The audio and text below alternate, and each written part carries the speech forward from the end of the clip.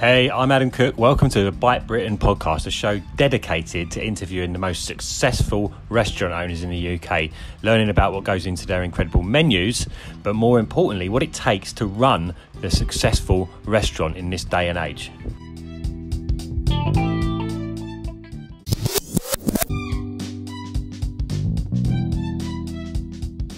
Grosvenor Fish Bar is Norwich's staple fish and chip shop. Being around for over 90 years, it's safe to say that they have a bit of a reputation that has grown way beyond the locals of Norwich. Since taking a leap into a big refurbishment, they have taken this amazing business into the modern era, serving up a selection of funky wraps, awesome sandwiches and burgers, as well as the usual fish and chips that made them famous in the first place. What I love about this place is the fact that the management have really taken note of modern trends and have had the courage to incorporate them into a very traditional English food business. The courage has clearly paid off. As well as their feature on the One Show on the BBC, they regularly have queues out the door and have built a whole new market for themselves that spreads across all generations. Today I talked to Duane, one half of the duo behind this awesome restaurant. So let's get to it. I'd like to welcome today to the podcast Duane, one of two people that are responsible for the awesome fish bar known as Grosvenor Fish Bar over in Norwich. And Grosvenor Fish Bar is a very interesting concept in that it doesn't necessarily take the traditional route that many fish and chip shops in the UK take. So Duane, welcome to the podcast. I'd just like to start just by asking you a little bit about you personally, and then just tell us a little bit more about the restaurant. Well, I was born and raised in Miami, Florida, and then moved to New York City. And there in New York, I was in the marketing and advertising business, which sort of helped me with this. But after doing it for 25 years, I was really burnt out and didn't want to do anything with that. So I knew Christian in New York. Christian was from Norwich, so I wanted to take some time off and travel. So we were going to Europe and we came to Norwich, and I had never even heard of Norwich before, and I loved it. I didn't know where we were going. The city was beautiful. The people here are amazing, really nice people. And his parents owned this chip shop. It was in disrepair, but you can just see, I mean, people were still coming to it, It was just like, in America, we don't. That's the Brits. We love fish and chips. I know, but it's just like in America, we don't have a national food. What is it, McDonald's? You know what I mean? It's like, yeah, maybe. So, I mean, here people just like, Friday nights, it's incredible. We have a queue down the street, and, people here don't mind queuing up. It's not that you love to do it. Sometimes. No, orderly fashion, that's for sure. No, but it's not that you love it so much, but it's just that you made the decision to do it. But in America, they make the decision to do it, and then they get angry that they're in this queue. and they have guns. They have guns. So you have. Oh, we don't want that. Yeah. So I think one thing that anyway. So I told the parents were trying to sell the shop, and so I said, I love this. If you don't sell it, by the time I had to sell my apartment in New York in order to buy it, and I had to talk Christian into it because Christian didn't want to come back to where he grew up. It's like he was in New York. He had a career there. He was in interior design, and but finally I played on his heartstrings with his mom and dad. Like, they're getting on in years, and so you don't want to miss their best years. He fell for it. So you were the one that planted the seed, then, by the sound of it. Yeah, I mean, to me, I just had. I mean, I was being pretty selfish, I think, because I was desperate to get out of what I was doing. I was just so bored with what I was doing. I love New York, but I just wanted to change. And then coming to Norwich, such a small place, it was so refreshing. The people are amazing. There's two universities here. There's an art university, and there's a. Yeah, I've got family from Norwich. It's a lovely place. Really. Oh, nice. It is. Yeah. Yeah. And so finally he got on board with it. And when he got back, he goes, I forgot how nice Norwich is. I mean, he ran the shop when he was 14, so it was a little bit hard for him to, going back into fish and chips. Sure, yeah. So what was the inspiration behind starting it? What kind of inspired you? What made you think, well, this is something I really want to do? What kind of made you ever see that movie, My Beautiful Laundrette? No, I haven't. Maybe Okay. I need to. Daniel Day-Lewis, when he was, probably one of his first movies. But anyway, I just these I just wanted to take over this place, and it had people coming to it, and I just wanted to modernize it and just make it part of the community, And it was already part of the community, but I just wanted to, kind of all I really had to do was polish it up. Sure. And It's a funny one, isn't it? With certainly with fish and chips and stuff in the UK, it's certainly not. Although it's one of the most long-standing takeaways, as we would call it, it's not necessarily the most popular. So it's kind of a risky thing, like moving into that. I mean, how was you sort of was you nervous when you started this no, out? I figured because his parents were already making money, Okay. so I know with Christian that we'd at least keep it there. But I Mm. had all these aspirations and goals and thinking, oh, it'd be so nice at this and this. And I didn't really expect them to happen, but they did, you know what I mean? And that's because, Christian's amazing at what he does, I, I don't cook or anything, but I come up with things like recipes and stuff like that. Yeah. I tried frying because I thought, like, how difficult is it to fry? You batter it and you throw it in the oil, it turns brown, you take it out. Till I took out a thick piece of cod and it was raw in the middle, so no. Okay. So you instantly moved away from that. Yeah, no, yeah. So I'm in the front. Yeah. So I mean, just on the subject of food, then, I mean, because your menu just looks incredible. When I look at your menu, I've never seen a fish and chip shop in the UK with a menu like that. A lot of fish and chip shops don't really take any risks. It's standard fare. The stuff they know everyone wants. The battered cod, the battered sausage, the pies, the chips. So where does all this inspiration come from for the food? Like what made you sort of get that courage to take those risks? Because it's quite a risky thing to play around with a traditional dish like fish and chips, and it obviously works really well. But I'm just wondering, sort of just sort of kind of rewinding back, where did the inspiration, where did the idea for this actually come from? I think everything came from like what we would want personally going into a place. And so we wanted to keep it traditional with, okay, you can come in here and you can get battered cod, chips. We have mushy peas, but we Yeah. switch, we just mix things up. Like, the mushy peas have seasoning in them. So they're a little bit spicy and stuff like that. Okay. So just kind of things to keep, almost like to keep us interested maybe, but things that we would want. You're your own ideal customer in a way. Yeah, exactly. It's just like, Right. I feel like if I just treat everybody how I wanted to be treated, that's pretty much all I thought about, So I think I thought you really can't lose if you're giving them what they want, and then you just add things on extra, you know what I mean? So they can still have the traditional stuff. The classic stuff, yeah.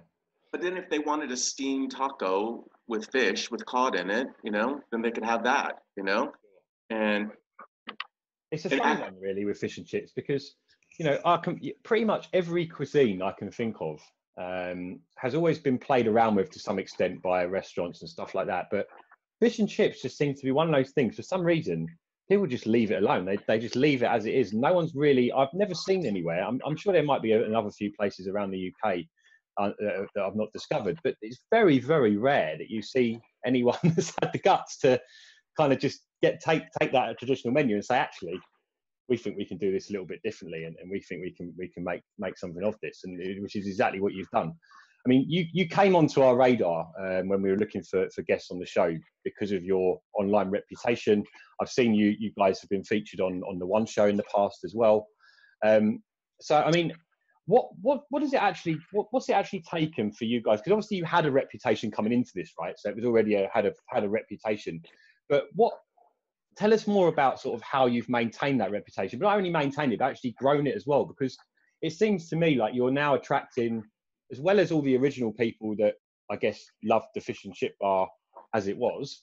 It seems to me that you've brought on a whole new section of the market, really opened up a whole new section of the market. Younger people that perhaps traditionally didn't necessarily go and buy fish and chips seem to be, from the evidence that I can see on your Facebook page and things like that, seem to be interested. Tell us a little bit more about how you've managed to sort of not just maintain the reputation that you've got, but kind of build up, I guess, a new reputation in the area as well. Well, it's exactly what you said. That the customers were older that Christian's parents had, and so just by adding these things, changing the menu around a little bit, it I mean, the whole business has grown organically, and it's just we've made mistakes. We've tried things, and things haven't worked, and then we tried other things, and it worked, and so we just kind of wrote it out, and then things would just build upon that. We have a pub across the way, and so our food, they let our food go over there as long as the people buy drinks. So it's kind of like we have a liquor license that we don't have, Yeah, that is. I saw that on your website, and I was like, wow, that is genius. I mean, it's great because who wants that? Whose idea was that? I think that was theirs, because people kept coming in. People kept coming in with it. We would never send people over there, so I think people were trying to sneak it in there. So then they, and then they said they were doing a refurb, and they were getting rid of their kitchen, and they were going to put a wine bar back there. And so they said, listen, your fish and chips could come in here as long as people get drinks. So then we promoted that. And that just took off, because who wants to wait inside a hot fish and chip shop for their fish and chips? Yeah, I have to say that I saw that on your website when I was doing a little bit of research on you guys previously, and I was like, wow, that is a great move. A lot of people don't even know it. Is we have like 75 seats downstairs. You would never know it. Like it looks like a chip shop, and you have a queue, goes out the door, whatever. But downstairs there's 75 seats down there. So do you do sort of more takeaway stuff, or do you have a lot more eating customers? I mean, I'd say it's about 50-50. It really is. Yeah. And it's still kind of like, people come and they sit down, and we do have waiters that bring down the food, but you still have to wait in the queue, put your order in, then go sit down, and then we'll bring it down to you. Mm-hmm. But it kind of turns over quickly. It's not like, long leisurely meal where, they sit around. Oh, yeah. No, very. That's what fish and chip shops are all about, right? It's get your food, eat it in there, take it home. It's very. It's funny because we do have parties, and people we do Christmas parties, and we do events, and people go down there, and they'll be there for like 3 or 4 hours. They booked it for that. But in general, it's pretty much a quick turnover, which is good for us. Yeah.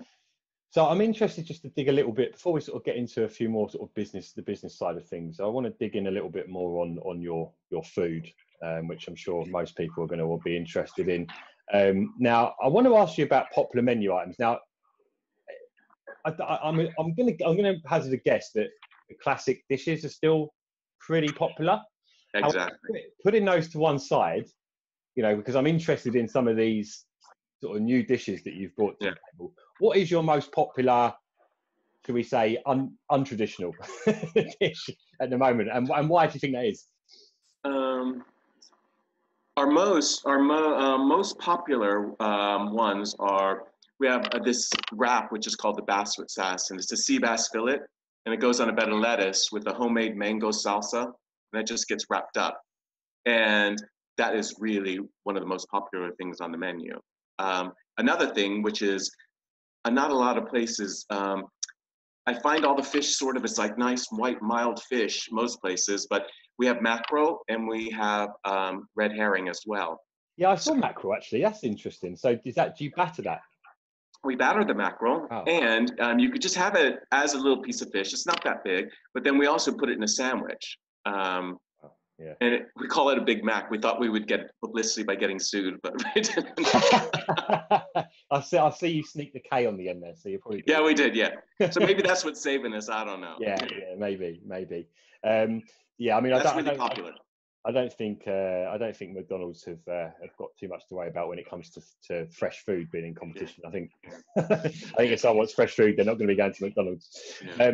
But what I did also notice as well was your BBLT. Yeah, that sounds interesting. Tell me a bit about that. It's very American to have, a BLT, bacon, lettuce, and tomato sandwich.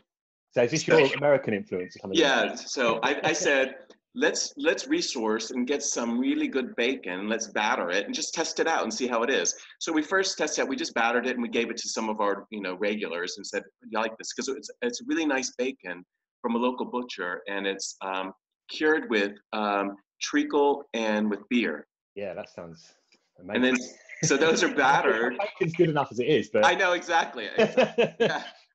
You can't really go wrong. No. So everything else that's in the sandwich is just there so you can have the bacon. But so everybody loved the battered bacon. So then we tried it in a BLT, and it goes really, really well. It's just your regular BLT, but it's just battered bacon comes out, and it's just like a nice big thing like that. I need to come and try this, really. I mean, if you're looking for anyone to do the taste testing, you need. All right, yeah, available. All right, come on in. Waiting for you, okay? Come on in. Anytime you want. Yeah, if you're coming down through, if you're going to come visit your family or whatever, just come in. Let us know. Set it up. I'll make sure that I make a beeline now for my next opportunity. Don't worry about that. No, it'll be good. But then people started putting that in their burgers and in their other sandwiches and stuff. So now he's got like battered bacon is added onto other things as well. So people do like to kind of pick and mix, because there's so many interesting things in that menu. That's my fear. If I walked in, it would take me an hour to decide what I was going to order, actually. Well, we have this new thing. Where we were in Amsterdam. And it was a friend's birthday party. We were sitting, and we saw all these high teas going, and it all stacked up. And everyone goes, "Oh, that looks amazing!" So we ordered them. They go, "Oh, you have to order that 2 days in advance." I'm like, "Really? We're on vacation." Yeah. Anyway, so we go. We just start talking. We go, "You know what? We should do that. You can come into our shop and you can have a high tea anytime." But we ended up being like, "Oh, it's called a high C." And so there's 3 tiers. And so on top of it, play on names that you do. I think it's great. Yeah. I know it's very corny, but it makes us laugh. But then it keeps us, and like I said, it's to entertain us as well. Yeah. But with the high C, you get these little mini clam sliders, which that was a recipe from my mom. My mom, when we were having a fancy dinner and people were coming over for the hors d'oeuvres or something before, she'd make these clam balls. So I just took it in and made it a clam burger where you just saute like clams in butter and garlic, and then you add breadcrumbs, and then we batter it and we fry it. And that's the newest thing that's taken off. I mean, I don't know why. I don't know. I mean, I'm not sure. I would go into a chip shop and order some with clams. I think it's just for me personally, when I see someone who's breaking the traditions and I see something new that I've never seen before, being a sort of a foodie myself, I just want to try it. So I think that's the thing. You're I wouldn't say, it's not like you're shocking people, but you're making people look twice, I think, with that stuff. And I think that's really, where restaurants shine, is when they take those risks and they're prepared. Because I'm sure, I guess you've had a lot of menu items that you've probably tried or things you've thought of that maybe haven't worked as well, right? Yeah, we have. Yeah. And it's about taking those risks so that you can find, those little gems that people love. Yeah. And I think that's really, really important. So I just want to get into a little bit more about, obviously you've got a very successful business. You've done really well in bringing sort of new audience or new sort of demographics back to fish and chips, or not in necessarily the traditional sense, but back into the premises. What do you think is the biggest sort of factor, decision that you've made sort of over the course of your time involved in the business that has kind of contributed to your current success? Is there sort of a moment you can, not necessarily a moment, maybe it's a decision, maybe it's a moment, just where you look back and you think, I'm glad that we did that, or I'm glad we made that call, even though it was a bit of a scary one? Or is there anything that kind of jumps to your mind? I really didn't have to deal with the public too much in my past job. So I tell you, I think that's what made the biggest difference to our business, was just having us out there, and we greet the people, and I go through the queue and I ask people what they want. So I'm yelling it over to. Right, so you are truly hands-on, really, on the business, on the yeah. On the so floor, I mean, it's like we'll have a queue out the door, and I'm yelling out orders so that by the time people get to the till, it's probably ready. Because we don't have fish just sit. That's another thing. We don't just fry a bunch of stuff and wait till it sells. I didn't mention that when we were talking about the food, actually. So I'm guessing all of your ingredients are kind of fresh. Yeah, I mean, Christian's amazing at really resourcing, and and that's what helps us, finding new things. We have cod cheeks on the menu. Yeah, they must be very small, right? No, actually, they almost kind of like a mountain oyster, maybe. Oh, wow. Okay. Didn't I mean, realise cod has such big cheeks. actually, they're pretty big, and they're various sizes, but tastes just like cod, but it has a texture more of like a scallop. So it's Oh, wow. really, yeah, it really is nice. That sounds like something that probably gets thrown away most of the time, right? See, that's what happened. This is what you have people coming in like in their 80s and or 70s and 80s, and they're telling us, my mom used to buy the buckets for like 10p because that was just like the fish heads they were throwing away. Yeah, And yeah, then yeah. so this was all refuse. Now we're talked into it. Oh, it's a gourmet item, so we're paying more for it. The price But goes up, right? Yeah. but it is amazing. It is good, you know. Wow. But Yeah. it's not ridiculous. It's not expensive. I mean, still you get I don't know, I think it's about 6 pounds or something, and you get like 6 to 8 pieces or like little individual dumplings battered and fried, and then you get chips with that. So it's not that expensive. Next time I go and visit the fishmonger, I'm going to have to ask you. Yeah, I get some cod cheeks. They're really nice. Yeah, and then you could even just saute them up and stuff. You could treat them like a scallop as well. Yeah, awesome. So just to go back to the question we were on there before I took you off on that tangent. So really it's about being and dealing with the public. You were saying so making a decision to sort of own that and not try and hand it off to another member of staff. Actually, firsthand get on that floor and greet the people, take the orders, and doing all of that stuff was really an important decision. You say really. And that again was one of the things that happened organically because by just working with the customers and then talking to them, they would tell me these things. So you're constantly getting feedback, and what's happening with your business. Important. Yeah, so important. And it's just like if something's not working, or if somebody had a bad experience, I want to know about it, so I could fix that. Yeah, I think there's a lot of restaurant owners that hide from that. They hide out the back. Maybe they're the head chef, or maybe they're not. Maybe they're just the owner. That hide away in the back office, and the front of house staff are all dealing with the customers. But that feedback loop's not always there. And I think the difference that must make. Being both the sort of the partner in the business and actually directly dealing with people. You're going to firsthand know before anyone if something's wrong in the business and if something needs changing, or if conversely if something's really good. I think that's a really important factor that a lot of anyone that's probably thinking out there that perhaps starting a restaurant, it's really important to have a link into that feedback when you're running a business with direct customer interaction like that, because it's so easy for that feedback, I think, in a lot of cases to just fall through the net and not actually get back to the person who's making the decisions.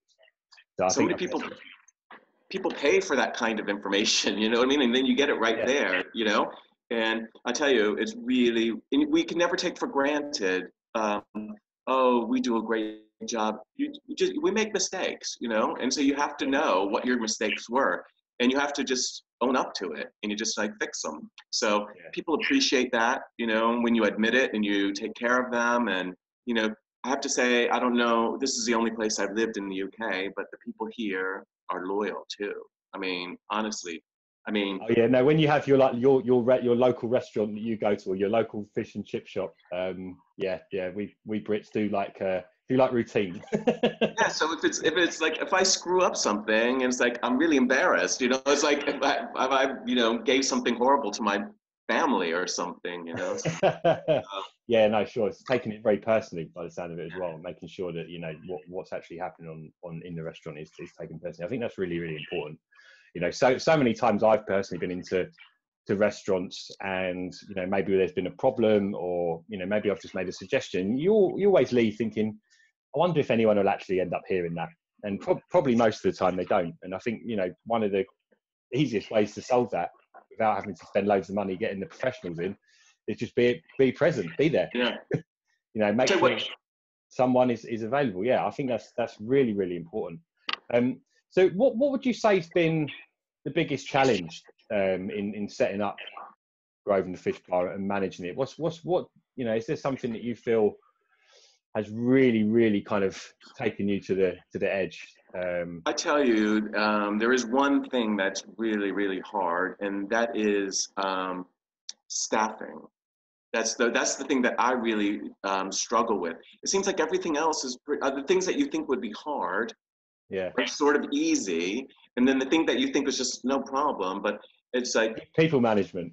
yeah, because I mean we have like really nice people working here, great people, but people get sick. You know, people go on vacation and things. You know, it's like it's always trying to, you know, you think you have everything all set up and then it just all goes to hell. And so you just got to jump in there when you can. But I think that's the hardest thing is like Brexit really hasn't, nobody really knows what's happening with Brexit. Don't say that word, don't swear. No, really, it is a bad word. And I won't say the other swear word, Trump. But we've lost really amazing people because they were afraid of what's going to happen with Brexit. So they went back to their countries, you know, just afraid. Yeah.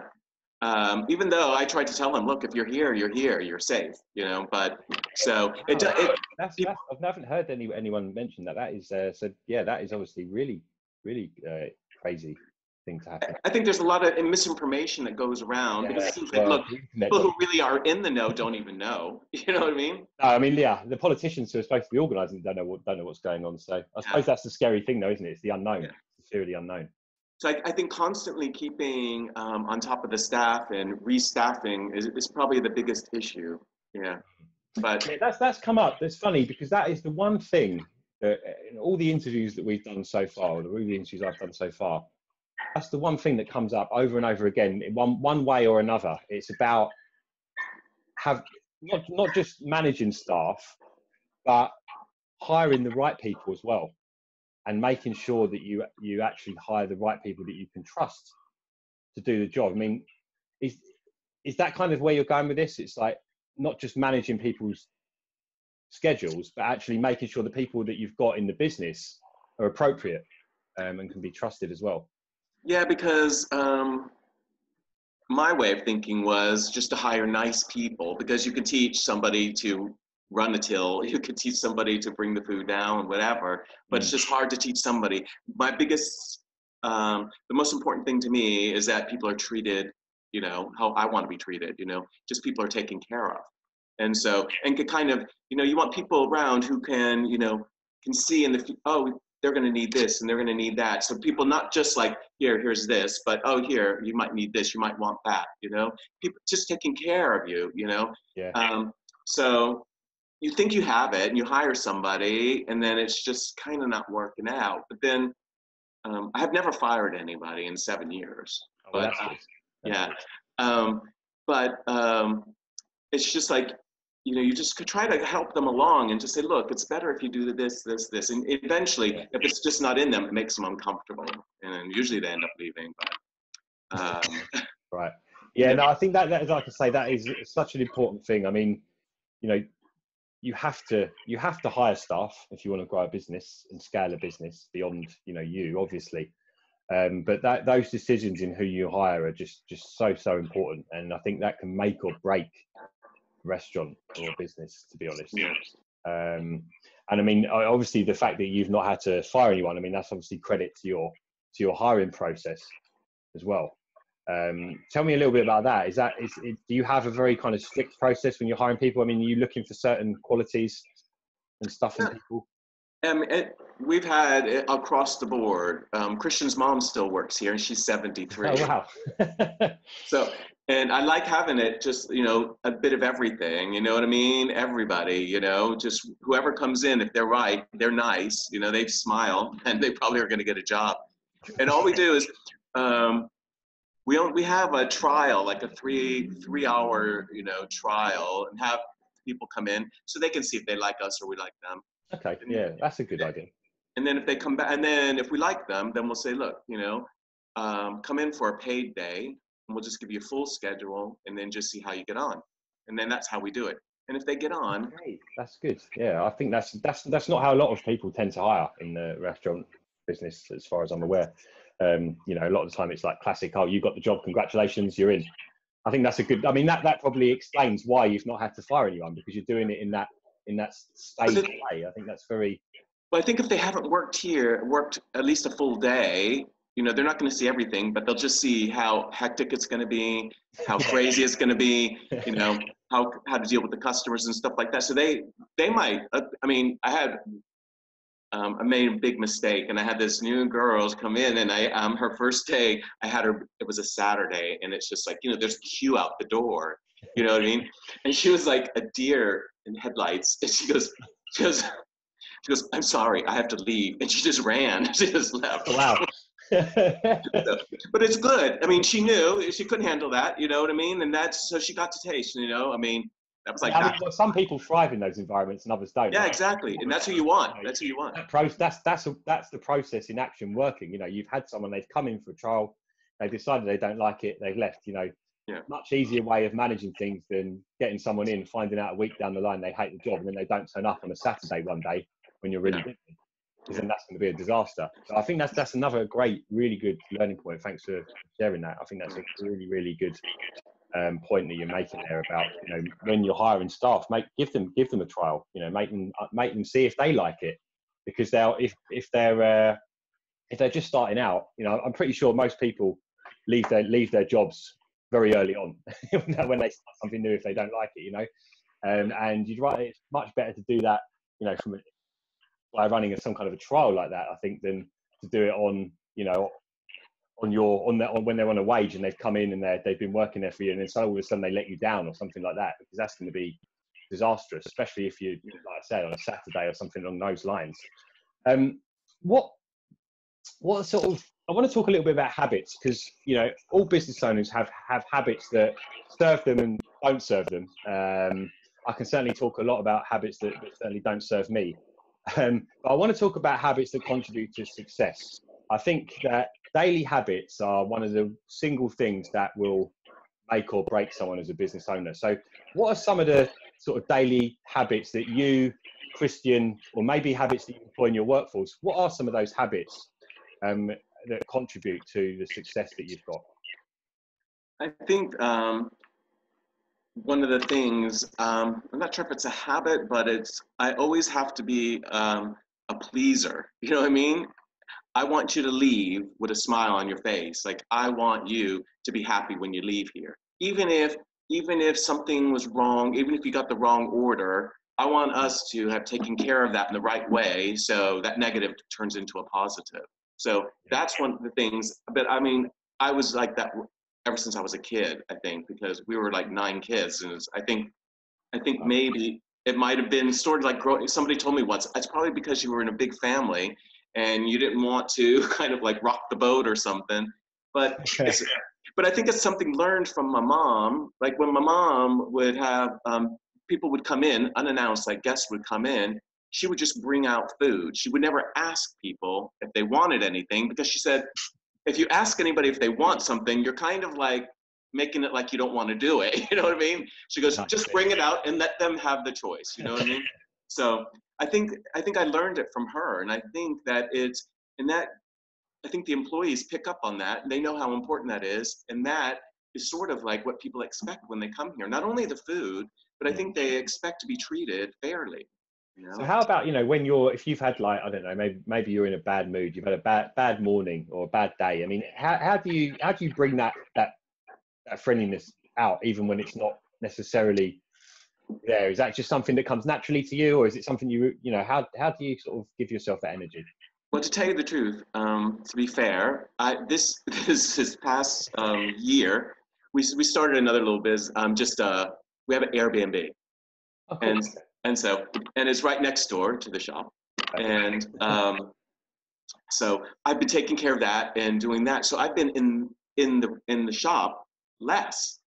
Okay. And then I saw things like, you know, things were, you know, falling through the cracks, you know, and so. But I still would do that, and I was getting a little bit lazier because I had such good staff. You know, I was getting lazier, and I did see that things were running through the cracks. So I had to bring myself to go back down, and I go downstairs, and it just all of a sudden, when I go downstairs and I'm in the shop, I'm so happy. You know, dealing with the people and just being in that element, and like looking at somebody and just like, oh, you know, she's in a wheelchair and she's outside eating her chips. Doesn't she know that, you know, telling her that there is a seating area right over here that, you know, has one little step that I can get her in, you know what I mean? Okay. Just like being aware of that, you know, it just makes Yeah. me happy to be able to do that. You know? I think for me, I mean, correct me if I'm wrong, but I think, you know, going back to my question I asked then is because, you know, sometimes certainly, you know, when in my work, my business and stuff, I have days when I've got a bad day, but the way that I get through it is I'm very kind of passionate about what I'm doing. I think that's what you're kind of alluding to there, is that actually this is kind of, you know, you and Christian's little, you know, business that you've kind of started and grown, you know, from the traditional fish and chip shop to what it is. And I think doing something that you're proud of and enjoy as well. So clearly this is something you enjoy. And I think that is actually the thing that perhaps makes your day better when you've had a bad day. So you walk through into work and all of a sudden it's not like, oh, I'm walking into the office. Oh no. It's like, you know, this is something that you are truly passionate about. This is something that you truly are interested in, you know, the food industry, you know, this disruption of the fish and chip market, if you like. And so that passion, you know, makes it very easy for you to be this friendly customer facing person because you genuinely care. I do, and I have to say, and like I said, I go down there, and maybe I don't want, maybe I'm just kind of being lazy, but then I finally get down there. When I get down there, I mean, my commute is a flight of stairs. I live above it. And I'm still late every day. Okay. But I get down there and I'm happy. I feed off of it and it gives me energy. I think that's a really important thing, because so many people go into business for, you know, what I would really consider the wrong reasons, you know, to get rich, to make loads of money, you know, to perhaps, you know, fulfill someone else's legacy, perhaps, or, you know, all these wrong reasons. But I think what at the core, you know, if you certainly with a restaurant, and, you know, everyone always says, you know, restaurants are one of the toughest businesses to be in. The really important thing, I think personally, is you've got to be passionate about what it is you're doing. You know, you can't just go into it thinking, I want a restaurant because I know that some restaurant owners, you know, do really well and have, you know, nice cars, etc. You know, it's got to be something you genuinely care about, you know, not just the customers, but the food, the whole thing. It really needs to be a labor of true passion, I think. And I think if you do that, you know, whether it's a restaurant or whatever business it is that you run, if you do something you're genuinely passionate about, which is a cliche, I know, but I think that's going to be you know, when you've got those bad days, you've had a bad day, the last thing you want to do is get out of bed. You know, the act of going in and working on a business that you're genuinely passionate about and that you're proud of and care about is actually going to be the thing that actually puts you back in that good mood and brings you back down to earth. And I think that's really important. And so many people look at running a business as work, something that, and when you say work, it's like kind of considered a negative thing, something you don't want to do. Exactly. And I think it's really important, if you can build something that you're not just proud of, but something you actually care about, then work isn't necessarily work. It's just part of your life, you know, something that actually makes you happy, almost like a hobby. Yeah, exactly. And you enjoy, I mean, you get enjoyment out of all these little challenges and how you can, you know, you can fix them and make it all run smoothly. And I think what you said was one of the most important things was about greed. I think that is the worst thing, is to think that you're going to go into a business and just make so much money. And I think that is one of the things that set us apart, because we were the same price or cheaper than, you know, regular shops. And I mean, we are a regular shop, but it wasn't. We've always treated it fairly. Like I would rather keep the prices as low as possible and feed more people instead of, you know, raise the prices and feed less people. You might make the same amount of money, it might be less work, but there's a certain, it just doesn't feel right, you know? It's just, I think being fair will see you through. Yeah, and I think, you know, at the end of the day, you know, businesses, yes, they're profit machines, as some people would say, but, you know, they're also generators, in my opinion, generators of happiness. And especially with restaurants, you know, you are, you know, that's the currency. People need to walk out of your place happy, because if they're not you're not going to last very long, you know. So if you're not paying attention to those things, you're not paying attention to the people side of it, and you're just focused on, you know, how can we squeeze a little bit more margin out of this meal, or maybe shrink the portion down a little bit, you're not going to survive. And I think that's a super important point as well. So we're sort of coming to the end now, but I'd like to sort of ask you one of the final questions. I wanted, what if you was to give a key piece of advice to anyone who's sitting here now listening or watching, and thinking, I want to do something like this. I want to start my own restaurant, start my own food business, food truck, whatever it might be. Get into this industry. What would be the sort of key piece of advice? Or if maybe there's a couple of things that you want to mention, what advice would you give to people that were in that position now? Perhaps they haven't started yet, but they're really interested in doing it. What would you say? I would say pretty much what we just talked about is make sure you love whatever you're going to do. You know, whatever kind of business it is, make sure that, I feel like you almost you have to be hands-on and own it. You know, whatever you do, and you have to work it. You have to. This is the only way you're going to find out how to make it work and to love it. And I think it's so important is to not make it a job, you know, but to make it a passion and keep that alive. And that's, I think, one of the ways we keep it alive is by, you know, changing things around all the time, you know, and that keeps it, you know, that's maybe, I'm just, as I'm talking to you, I'm thinking maybe that's it, you know. I mean, Oh, yeah, sure. I think it might be true. But I think that way, I think anybody who wants to start a business, I think, yeah, you want to make a living, but, you know, don't think about making a killing at first, you know. Maybe when you become successful at what you do, just do it and do it right.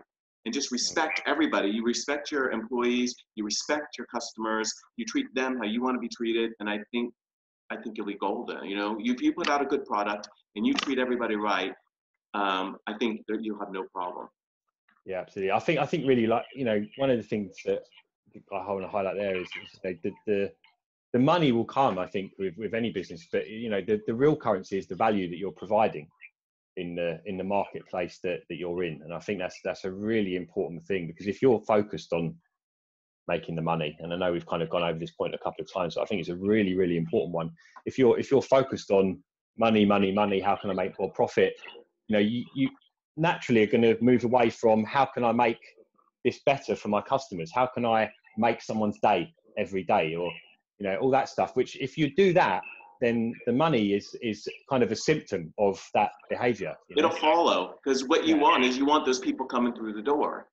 And exactly. The only way to get them to come, the only way to get them to keep coming is to treat them right, you know. And I don't, we're not false in any way, and it's just not like, have a nice day. Well, I do say that probably, but I mean, it's not just like, it's not like when you're getting off a plane and it's like, bye-bye, you know. It's just, you really do care about everybody and you want to give them attention. And so, I mean, you just have to thrive off of that, and you have to want to treat people like that. And I'm saying, even if you don't, you have to find people who will do that. If you can't do that, if that's not in you, you have to find somebody who will do that, and then that'll make you happy, and that'll great point there. Another great point, because when in another lifetime I used to work in the corporate world, God forbid, and I used to be told, always try and push yourself in the areas you're not strong at. Try and, you know, if you want to go and stand up and do a presentation in front of 100 people, but you're not comfortable or you're not very good at it, well, try and do it anyway. Actually, I think, you know, as I've sort of moved on in my life, I've realised that actually that's not really the best way to do it. No. Do the things that you love doing. Definitely put yourself out of your comfort zone. You know, I would never say don't do that. But if you know that you're not very good at something, you'll never really have any interest in doing it in the long term, find someone else who is good at it and hire them and get them to do it. Get them to help you, and focus on the things that you're good at. Because everyone's got their little thing that they're good at. You know, some people are good with numbers, some people are good with people, some people are, you know, there's a whole host of different things you could be focused on. But I think that's a really important thing. So many people try to be like a jack of all trades. And I think there's a real problem in business in doing that, in people pushing themselves into areas that actually they're not that strong at. And I think it's very important to understand in your heart, like what drives you, what makes you want to get up in the morning. You know, obviously for you, that is, you know, greeting the customers and talking to people and all that kind of stuff. Some people might hate the idea of that. and that's fine as well. But I think it's important to position yourself in a business where you're going to provide the most value to that business and hire people around you, you know, that complement you in the areas that perhaps you're not so strong at. Exactly. I think that's a really, really important point. So we're coming to the end now. Before we close, I just wanted to ask you, what is next for the Grosvenor Fish Bar? What other crazy dishes can we expect? And is there anything we can look out for? Let's see. You don't have to give away any secrets if you don't want to. No. There's something. There's something that if you in America, you go to any kind. Wherever there's a fish restaurant, they always serve what's called hush puppies. I don't know if you know what those are. I do. Yes, I do know what hush puppies are. Yeah. And I think we need them, and we need them big time. Wow. So what kind of? Tell me a little bit more. What's going through your head? Okay, so I want to do like these hush puppies. They're just tell for the audience sake. Just explain exactly what hush puppies are. Hush puppies. They're it's like cornmeal with egg and some flour, and you just make a batter. It's a little bit of a runny batter, and you just throw them into the pan, and they fry up. And it's sort of like what a corn dog. The batter on a corn dog kind of is, Yeah. And it's really popular in America. And what I want to do is, what we'll probably do is do those, but I want to do kind of like make it a little bit more like a Mexican kind of with whole corn in it with jalapenos. Wow. And then maybe have some kind of a, we had them on the menu for a while, for a little bit. They did really, really well, but I was never really happy with them because we had problems with people not wanting eggs in something. But I think I have to bite the bullet and go with the eggs. It's the same thing. Like the vegans hate us because we fry in beef dripping, and I wish I could. I did see that as well, and that's traditional, right? I mean, I feel bad, and if the shop was bigger, we'd have another pan that was just for vegetable. But you can't just have one pan out of the whole range be vegetable because everything drips back into it. Yeah, but, I mean, you can't deny stuff cooked in beef dripping just tastes better. No, I mean, it's like, and you may not know what it is. And you go, it's like, wow, those chips are good. And then you go somewhere else, you go, those aren't so good. Why is it? It's that subtle taste. Yeah. It's that extra little thing that's there that isn't in the other two. Awesome. Sorry, I'm rambling. Okay. So a Mexican hush puppy twist. Yes. We'll be keeping our eye out for that. Yeah. That's the end of the interview. So Duane, thank you so much. Well, thank you very much. I appreciate it. And thank you as well to Christian for getting this organised. And thanks everyone for listening, and we'll see you all again soon.